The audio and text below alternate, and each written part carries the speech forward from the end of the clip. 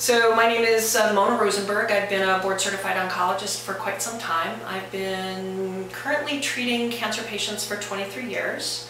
I went to UC Davis and then did my internship and residency in oncology at the Animal Medical Center in New York City.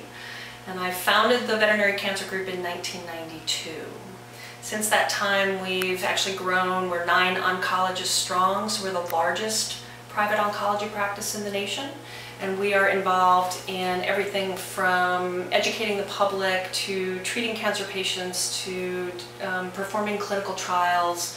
And really our focus is all about improving the life of the cancer patient and the families who love them. We do have a certified residency training program. We're one of about 16 programs in the nation. So we are actively involved in training the future oncologists of the world, if you will.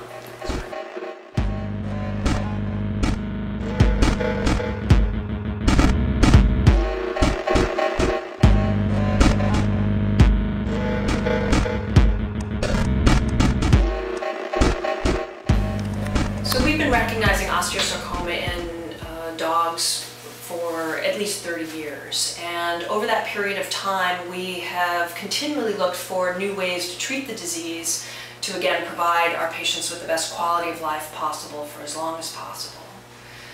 Over the years we've looked at a variety of different chemotherapeutic protocols again to try to come up with what is best, and the current recommendation based on a lot of work and study in dogs is to use a chemotherapy drug called Carboplatin.